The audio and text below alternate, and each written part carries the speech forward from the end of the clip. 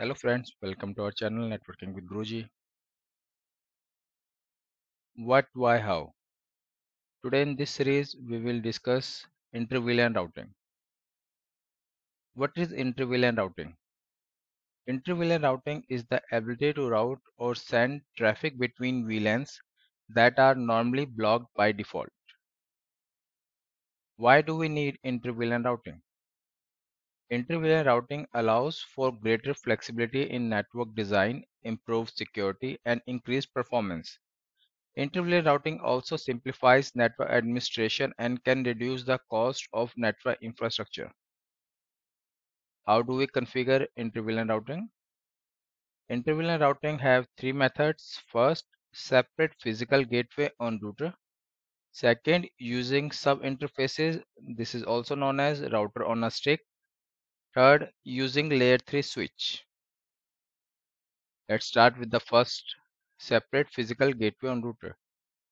In this we can see we have connecting the router with two separate physical link for two VLANs, VLAN 10 and 20.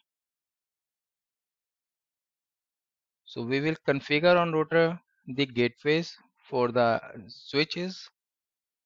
So we are configuring the IPs. In below figure we are configuring the VLANs. Now here we are configuring the particular VLAN which is connected to the router.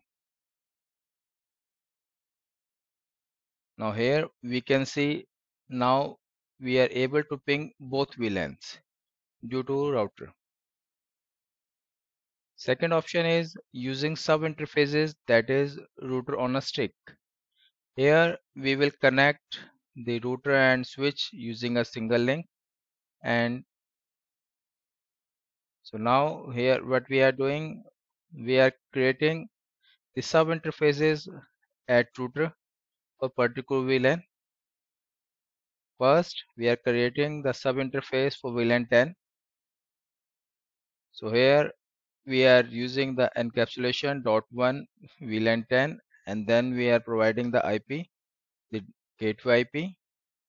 Second, we are doing the same for the VLAN 20.